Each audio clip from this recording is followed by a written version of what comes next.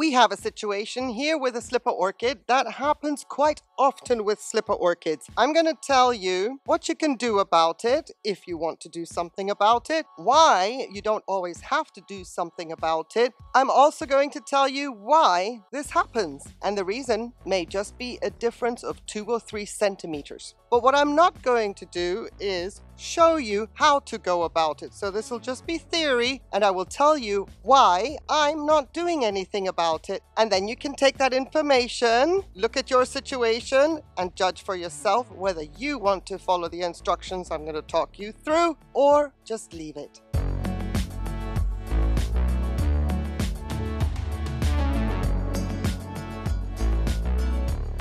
Incredible when we have a situation like this. If your slipper orchid is doing this on its second fan, that is no bueno. You see, here we have a fan that is growing way too high, and we can see root nubbins at the base of it. These root nubbins are going to fail unless we cut this fan off as low as possible, all the way down here, as deep into the rhizome as you can get. Take as much of the stem off as you can. Treat it with cinnamon or any kind of desiccating antifungal agent that you prefer. And then you pot the fan up individually to this level just above where you see the root nubbins, which are right here. No higher, and then you keep the base of the orchid nice and damp so that there is not much water reaching to the surface of the media, because the risk of rot is very, very high with these orchids. It's a fine margin of getting them deep enough to get roots to grow into the pot and not incur any risk of rot. This is the problem with these slipper orchids. They are terrestrial, semi-terrestrial. And where they normally live, they have an abundance of water. They don't have to be in media. They can just be with their roots on a rock. And there's constant water flowing over the roots, and the roots are exposed to the naked eye. However, they are covered by water. So when we do this in cultivation, we are trying to get the roots into the pot, and the risk of rot is really high because our slipper orchid structures at the base are very, very tight. And on top of that, quite fleshy. So make sure that if you want to cut off the fan that is rising up above the media and the roots are going to fail before they get into the media, that you take all the necessary precautions to get the orchid in deep enough just to cover the roots, give them a chance, and then keep the surface of the media somewhat dry and water from below with a soak. Now, why does this happen? And why is it the first time it has ever happened to mine, which is a no ID? I bought it at a garden center, didn't know what bloom it was. It was a rescue. And this is the first time it has ever done this. Well, let me tell you what happened this season. The orchid got repotted into a bigger pot. Here comes another little margin where 1 or 2 centimeters would make a difference between this happening for the first time as opposed to all the years in the past it's never happened before, and that is because it is further away from the light. The size of the pot is much, much bigger compared to what she came out of, because despite slipper orchids not minding too much being repotted, I just don't want to keep doing it every year, and I grow in inorganic media, so why should I? So I put her into a very big pot. The difference in the pot size meant that, as a consequence, the lead at the back was a smidge further away from the light than it normally would be.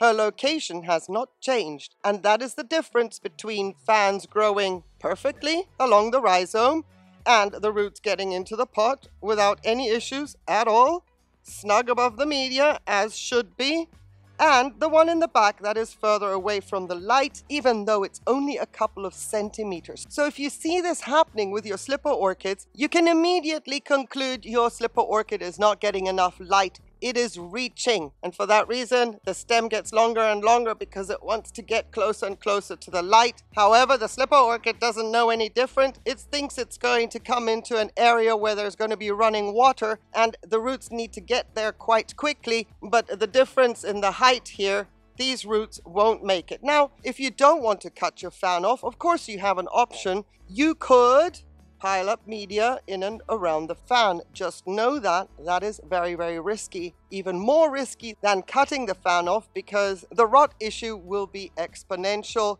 if we do that. Everything else will be affected if we just pile up media. There's quite a lot of media that would need to get up here, stay damp in order for that to work. I would not recommend it. If I were to address mine, I would just cut off, as I mentioned, potter up, and then keep the water coming in as a soak, never reaching the top of the media. I got right into this video.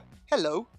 It's good to have you here. Thank you so much for clicking on it. I hope so far what I'm saying makes sense and that it resonates with you if you have something like this happening in your collection. And if it does or doesn't, either way, it would be wonderful if you would give this video a like. I would appreciate that. So, why am I not addressing this? Why am I not going to go in and do something about it? Well, the first reason is space. I'm very limited on space indoors, and the winter is coming, so yeah, that would mean a second pot. That would mean the fan is even further away from the light than it is currently, and honestly, this is not one of those fancy schmancy slipper orchids that I would like to give away. It is a commercial common kind, so it's not as if there's many takers out there. Another reason I'm not addressing mine is because you can see mine is pretty large.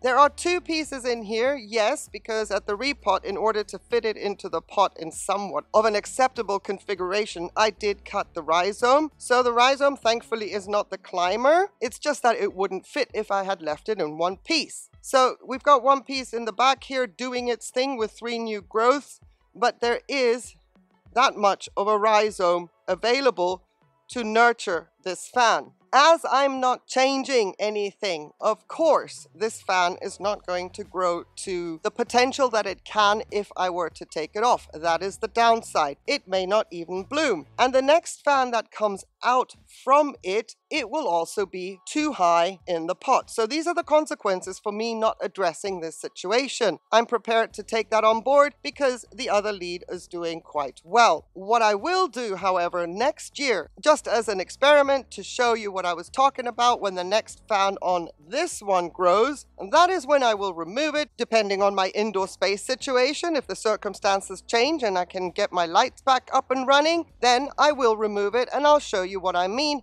And then also the survival of the second fan is a little bit more guaranteed because it's got this greenery, which will stay, it will live because it's attached to another rhizome with more greenery and more growth coming. Then I can remove it and there's a little bit more substance and I don't have the fear of possibly losing the new growth, which will be the fan that's going to grow out of this one. So those are my reasons as to why I am not addressing it. It's a calculated decision, weighing all the odds. What are the benefits? If this orchid were super expensive, super difficult to find, then I would do something about it because these orchids are pricey, and then I would go to the trouble of trying to make it happen so that at least we don't waste a pricey orchid. But under the current circumstances, I am not doing anything about it. I just thought this example, as it happens a lot with slipper orchids, the reasoning behind why, what to do about it, should you do anything about it, I thought it was a nice little situation to have and bring to you in case you had any questions. If your questions had not been answered after all of this, then please ask in the comments where we can discuss certain specifics with regards to your case.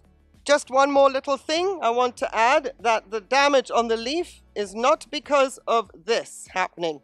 There would be no issues at all. The leaf can grow clean. Let me show you. You see? Clean leaf, damaged leaf.